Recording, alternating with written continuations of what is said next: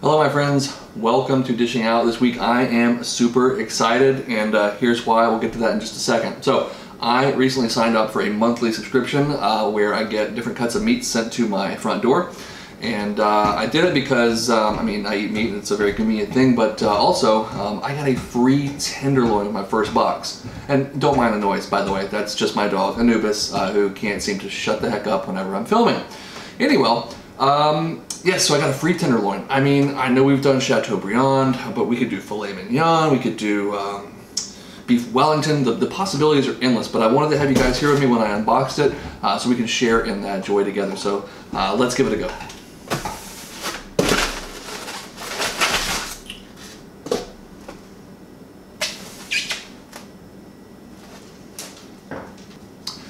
Well, it is a tenderloin. It's a pork tenderloin, not beef. Pork. Well, just hold on one second. Hello, yes. Is this Hello Butcher Apron? Hi. My name's Chris. I recently signed up for your monthly subscription.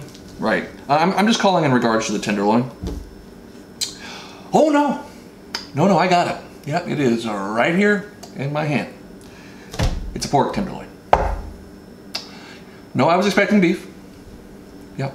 Look, I am not upset. I am disheartened, but I am not angry at anyone. It is entirely my fault that I did not read the incredibly small print at the bottom of your website. Yeah, I just would like, just cancel my subscription. Yeah, thanks. That's all. Yeah, okay. Well, you have a nice life. Okay, bye-bye. I am sorry about that.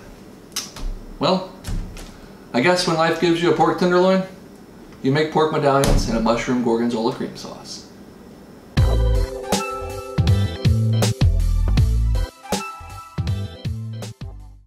Am I disheartened? Dismayed? Yes. However, pork tenderloin is a pretty reasonable facsimile of beef tenderloin. It's just as juicy, just as tender, just not quite as beefy, and quite frankly, given some of the recent occurrences around here, maybe a good thing. Sorry. What we'll be doing today is taking our tenderloin and cutting it into medallions. That serves two purposes. One, it looks a little bit fancier on the plate once you serve everything up, but more importantly, cutting it into multiple pieces or medallions before you cook it allows for greater browning. More browning means more flavor, and more flavor is always a good thing when it comes to food, if you're asking me. Start by cutting your pork from the thick end in about 2-inch medallions or pieces. Now, when you get all the way down to the tail end, it's going to get really thin, so you're going to have to cut this about 3/4 of the way through, and then fold the two sides out and form it into its own medallion. Go ahead and then get your salt, season these up, and dry brine them on the counter for an hour or up to overnight in the fridge. In the early goings of this season, we've already had quite a good bit of discussion about different types of pans, from the versatility of cast iron to the ease of use of non-stick. But today, when it comes to our pork, we need to talk about stainless steel. Stainless steel is awesome when you actually kind of want something to stick a little bit. Maybe not permanently on the bottom, but you want to get that fond, that delicious crud on the bottom of the pan that's going to turn into an amazingly flavorful pan sauce. If you invest in a really good set of stainless steel cookware, one that's clad where it doesn't have a plate glued to the bottom or soldered to the bottom, but actually has all the different layers of cookware built in together, these things, much like cast iron, will last you a lifetime, especially if you take good care of them, which I would recommend. So when it comes to making any kind of pan sauce, you really only need 4 components, and actually you can get away with less. You need a fond, a delicious flavor that's in the bottom of your pan, and you need a liquid to get it up with. Could be water, could be stock, wine, beer, anything. You're going to need an acid. Sometimes your acid and your liquid are the same thing in the case of, wine, vinegars, things like that. And then finally, you're going to need a fat or something rich to emulsify the sauce. Butter and cream would probably be the most used, but there are other alternatives. And then from there, optionally, you can add in, additional flavorings, whether it's fresh cracked pepper, cheeses, fresh herbs. Really, it's a blank canvas. Once you've practiced it a few times and have the technique down, you can really start to go crazy with it. The components of our sauce will be 8 ounces of mushrooms. These are already chopped and they're looking a little bit shaggy, but they'll be all right. Got 1/3 of a cup of white wine, 1/2 of a cup of heavy cream, that's the good stuff, some fresh Gorgonzola cheese which we'll crumble in, some fresh chives, and 1 shallot. Now, let's go ahead and get all this stuff ready. These are actually a mixture of button, cremini, and shiitake mushrooms, but any kind of mushrooms will work. Just make sure you get them chopped up into pretty small pieces. The chives, just run your knife through it into little tiny pieces as well. Nothing fancy needed here. Get those off to the side, and now it's time to cut the shallot.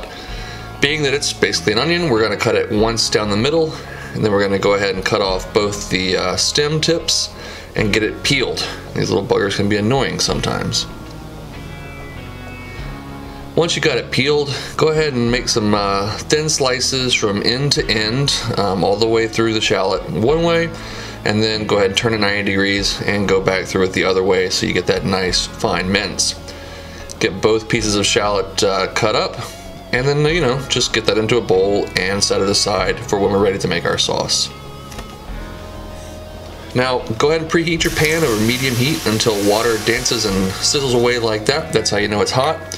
Go ahead and get in a tablespoon or 2 of oil, and now it's time to put in our medallions. And make sure you dry them thoroughly. They'll brown better that way if you get all the extra surface moisture off of there.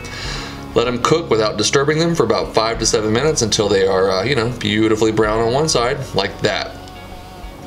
Go ahead and get them flipped, and then immediately into a 400-degree oven, where they're going to cook until they are cooked through to about 135 to 140 degrees. Use a thermometer, depends on the size of your medallions and your oven. Go ahead and wrap a towel around that pan, because otherwise you will burn yourself and you will not be happy about it. Go ahead and get your medallions out of the pan to rest, and return the pan to a medium-high heat.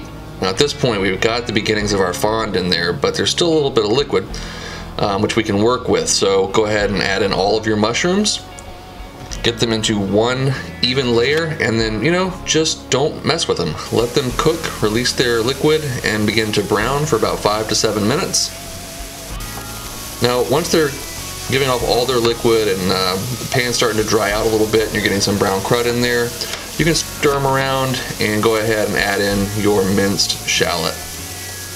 You can cook that for a minute or 2 until it is getting fragrant, and then ultimately you want to start to see the bottom of the pan kind of take on a really cruddy kind of look, where you're getting a lot of liquid that's evaporating like that, and then kind of caramelizing onto the bottom of the pan. Man, there is some good flavor in there. Now we need to get it up. Add the white wine and scrape. You want to use a pretty rigid spatula here, maybe even a piece of like a metal spatula, to really get all those bits up off the bottom of the pan. Once you've done that and the wine has evaporated a bit, go ahead and add in your cream, and of course stir that to incorporate it as well. Now we're going to leave the pan over a relatively high heat because we do want to reduce this sauce a little bit, but the last little bit of moisture and liquid we're adding in is all those delicious accumulated juices from our pork. We wouldn't want those to go to waste, would we? We're going to season this up with a nice fresh crack of pepper, since we didn't put any on our pork, and of course a pinch of kosher salt.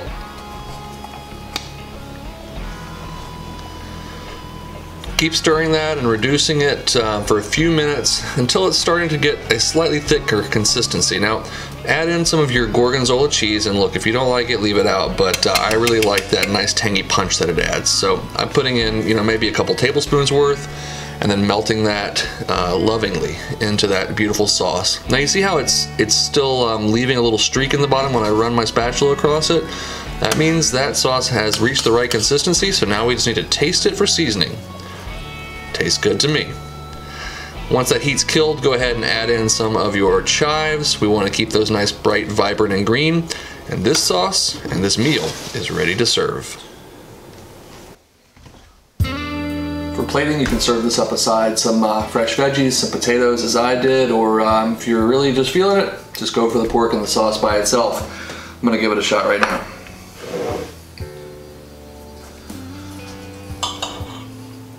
Now, if you cook your pork properly, it'll be beautiful and rosy pink all the way through, as long as you take its temperature and pull it out at 135.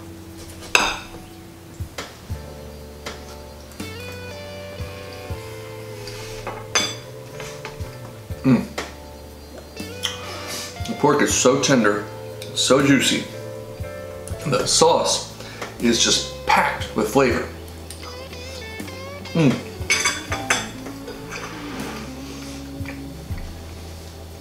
Wow, that is really phenomenal. If you've never made pork tenderloin into pork medallions before, or been terrified of pan sauces, I hope this week's video will give you some inspiration.